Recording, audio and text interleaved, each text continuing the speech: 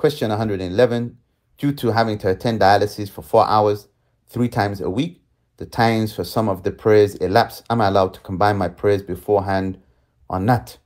Then alhamdulillah, the scholars have addressed this issue in detail.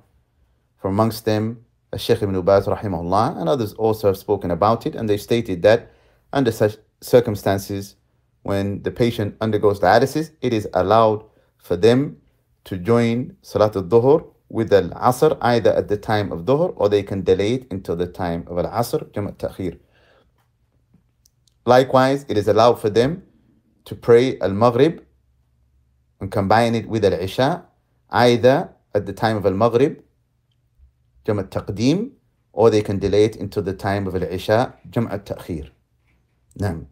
So for example, if a person had to undergo dialysis at 11:30 here in Philadelphia, that would mean that they would start dialysis before Salat al-Dhuhr. And it's not allowed to pray before the time of the prayer arrives. So they couldn't join at 11:30 al-Dhuhr and al-Asr because the time of Dhuhr has yet to arrive. So they would start dialysis, and that would take them all the way into the time of Salat al-Asr. And when they finish dialysis, they would pray at the time of al-Asr, Jam' al-Ta'khir, they would pray their Salat al-Dhuhr, and they would pray their Salat al-Asr. So I hope the answer is clear.